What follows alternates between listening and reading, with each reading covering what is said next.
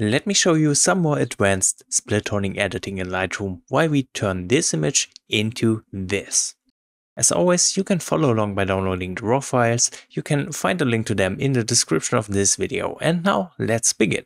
Okay, here we have our base image, and because this is a super contrasty scene with lots of highlights in the sky against some very deep shadows, we first of course want to merge an HDR image in order to be able to restore this image in a nice way.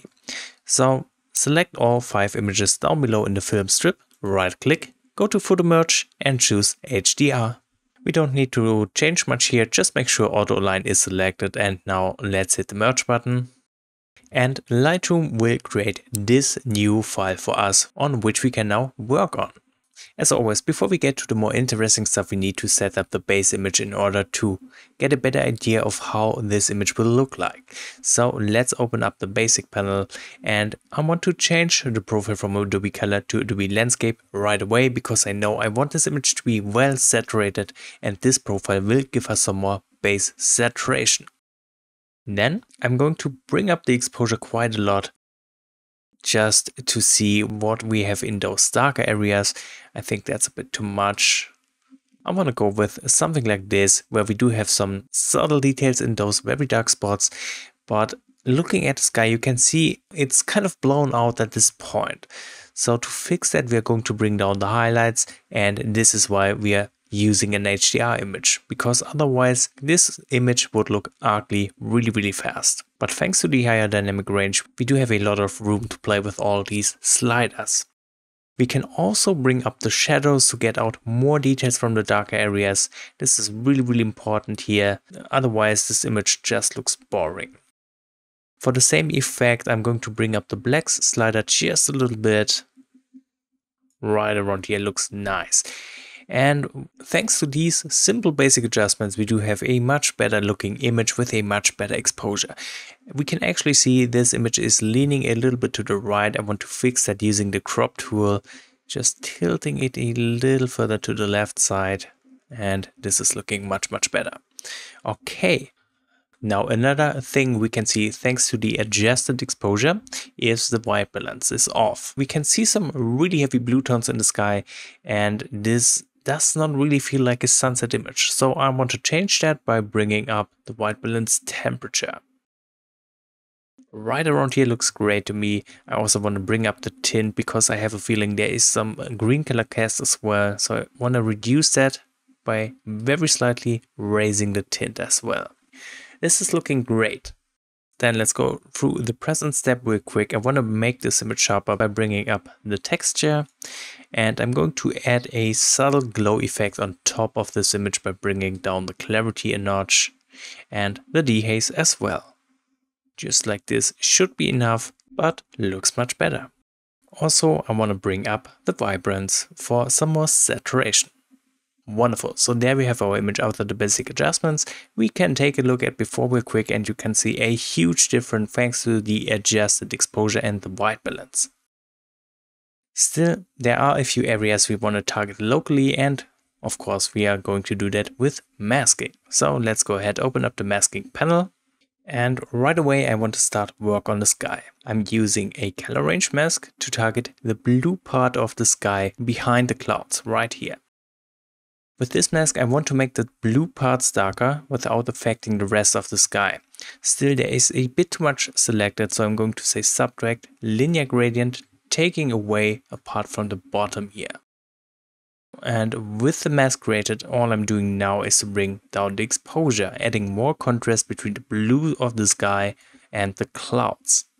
I'm going to further work on this effect using a linear gradient on a very tiny area right on top here, and I'm going to simply pull up the contrast, further making the clouds pop. Okay, I do think I want to add one more linear gradient right on top like this. Here, let's further bring up the contrast just a bit. I want to work on this effect even further by bringing down the blacks. Just make sure we don't underexpose by accident here.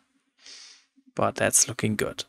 Because we have adjusted the contrast very heavily in this area, this will also have an effect on the colors. So I don't really want to have these saturated colors up here. That's the reason for me to bring down the saturation slider, just to counter these contrast adjustments we did before.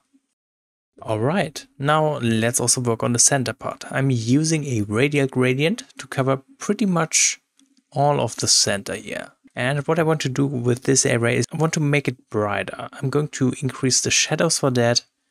And I'm also going to increase the blacks very slightly. This will not only make the darkest areas brighter, this will kind of reduce the contrast, and in turn this will give this area in particular a more dreamy effect on top, which I think fits the scene quite well. Then let me also bring down the dehaze to make this effect even stronger, but again I'm just using tiny amounts here to not overdo it. Alright, then I'm going to use another radial gradient for the reflection right here in the water.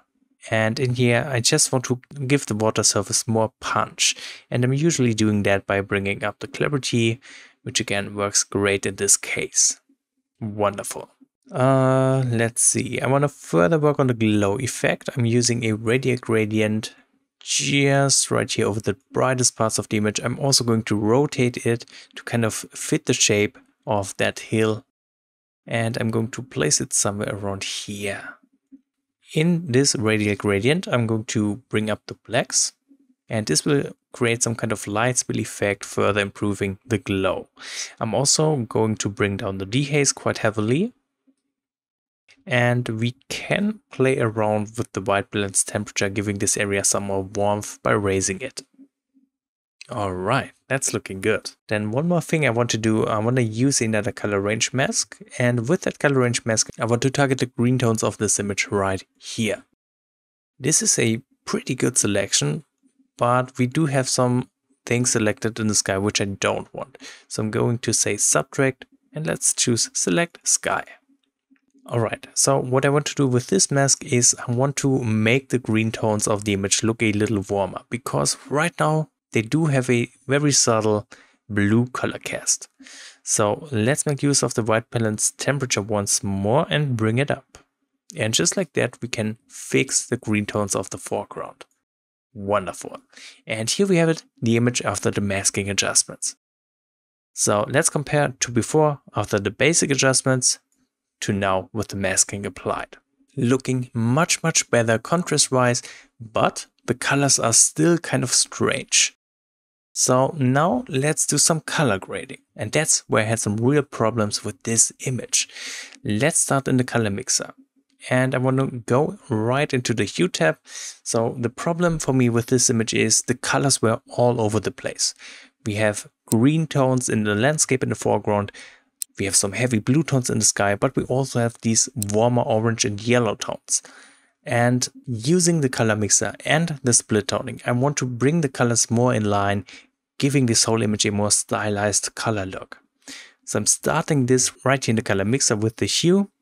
I'm going to bring down the green hue, and this will turn the greens of the foreground more into a yellow color tone, and instantly it becomes way more balanced. I'm also going to bring down the yellow hue, just not as much. This will also have an effect on the sky, which I really like, making the clouds look more orange. And for the same effect, I'm going to bring down the orange hue. Alright, that's looking great. Now I do think I want to adjust the red hue, bringing it up. Let's see what this does. I think this looks much better. Now let's also head into the saturation panel. I want to bring up the warmer tones to make them pop a little. So let's raise red. Let's also raise orange. Let's raise yellow. Actually, let's bring down yellow.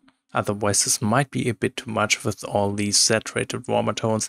I think this is looking much better. I'm not going to touch the green tones. However, what I want to do is I want to head into the luminance tab, and here I want to work on the blue part of the sky again by bringing down the blue luminance, giving the sky just a bit more contrast this way. Perfect. Then let's open up the color grading. And for this image I actually will make use of every single slider there is in the split toning panel. Let's start with something simple, with the highlights. Obviously for this image we already have some warm highlights and we want to improve on that. So that's the reason for me to set up the hue in such way. I'm going to choose a very warm color tone, Let's go right here. I'm looking for something that fits the highlights of the image already. Then I'm going to push the saturation a lot. And instantly you can see a completely changed image with this heavy split toning effect added on top.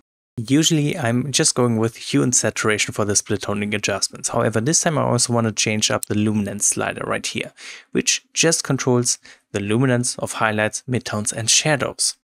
What this means is I'm going to bring down the luminance for the highlights, and in other words, I'm just making the highlights a little bit darker this way. And what I want to achieve by doing this is to give this image some more mood, making it look a bit darker overall. Let's go into the midtones.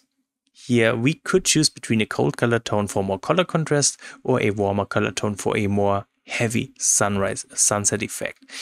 I choose to go with a warmer tone, so let's set up the hue.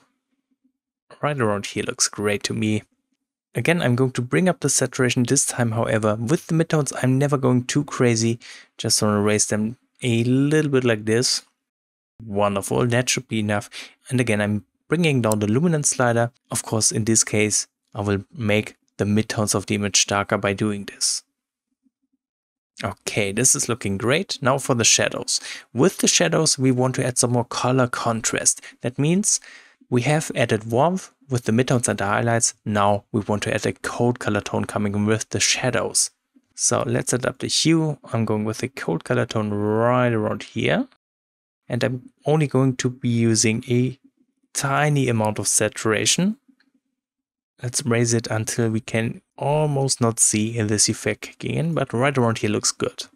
And for the shadows luminance, I actually want to raise it a bit, reducing the overall contrast and further improving that glow, that glowing soft effect we have established before. This is looking great. Now we have worked on the highlights, the midtones and the shadows. Now let's also target the image globally with this color wheel right here. And globally I want to set up the mood to something warmer, so I'm going with a warm hue again. And let's gently bring up the saturation. Done. Okay, nice. Now there's one more thing we can do in the split toning section, and that is to make use of blending and balance. Blending will actually make the split toning effect stronger, or it will lessen it, depending in which direction we are going. I want to make it stronger, so I'm going to bring up the blending slider, and this will intensify the split toning. So something like this looks pretty good to me. Then for the balance, if we bring up the balance to the right side, this will emphasize the highlights. If we bring it down to the left side, it will emphasize the shadows and the darker areas of the image.